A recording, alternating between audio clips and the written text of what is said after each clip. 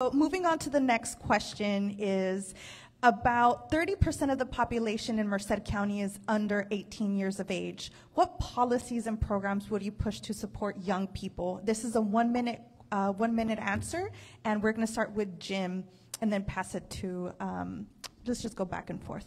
Thank you. Well, again, like I spoke earlier, the youth is important to our community. It's important that we have good programs for them to go into so they stay away from crime. Again, outreach to families to see what the youth need, getting involved in sports and agriculture, job assistance if they need help getting the job. I think that we need to invest in our youth because they are the future of our county. Thank you. Yes, after school programs as much as possible. Keep the kids away from gangs. So including the library program.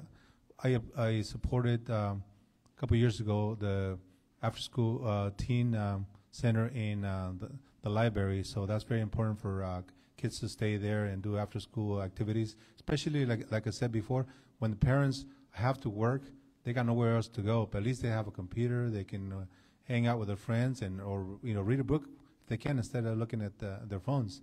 I think it's very important to address all those and then get a lot of the parents engaged to make sure that they play sports. I think sports, I kept my kids, especially my youngest one right now, playing basketball. I think to keeping them away from the streets, not, like I said, with their friends, but also, not the bad friends that hang out on the streets. I think it's very important to keep them involved. Thank you. I've said this before, our youth is our future. And I can say that our future is uncertain because we've failed them in some ways as leadership.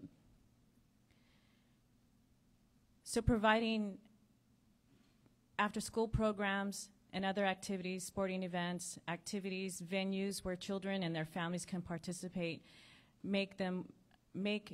provides opportunities for them to be holistic and be supportive of them. Almost 70% of our school children in Merced are clinically obese.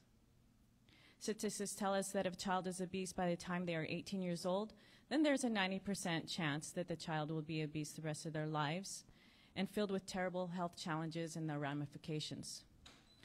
We must not only provide education, but also motivation for our children to eat better, and that includes exercise and making better choices. However, government can't tell parents how to feed their children. Thank you. Thank you for that. Our next question is about the aging population here in Merced. You'll have 1 minute to answer it.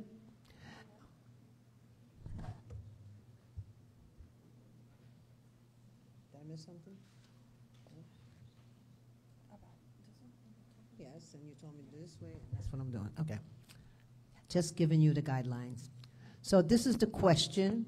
We'll have 1 minute to answer it, and we're going to start with Maria first, and we'll go to your left. Okay.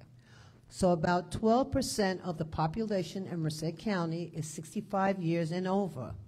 What policies and programs would you push for to meet the needs of Merced seniors?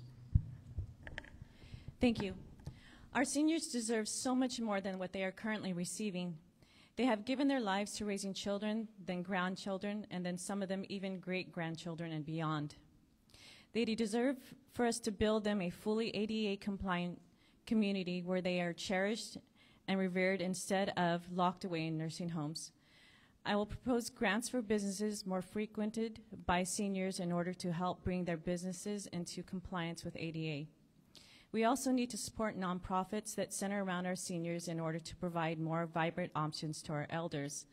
Additionally, what I envision is working side by side with our child development centers so that those facilities are next to one another. I've seen it working with the youth and the smiles that the youth can bring and volunteering some time spending with our elders. Thank you. Thank you. We have the county area agency on aging. That's very important because it has funding for a lot of programs for the seniors. Meals on Wheels, they deliver meals to communities all around the county. And I think it's very important to support that, along with if they can provide funding for nonprofits that will support the seniors, get them engaged, just like just like kids. We make sure that we have programs available for them to be engaged, have bingo and other programs. So, because like I said, we all have family members that they don't just want to stay at home, especially now in the winter.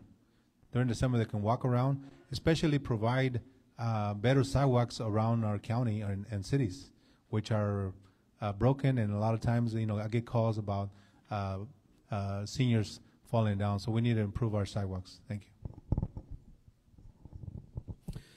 Yes, in doing my research, I found the Merced area on age, and they do have a lot of wonderful programs, adult protective services, information on nutrition, caregiver support, and they even have transportation for seniors to get around, and insurance and tax counseling. I know that's kind of a daunting task these days.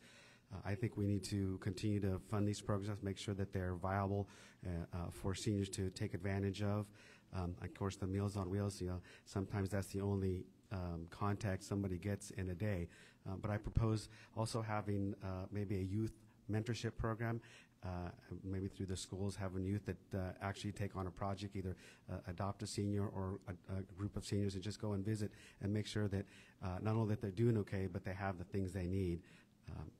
So I support that those issues would do good. Thank you. The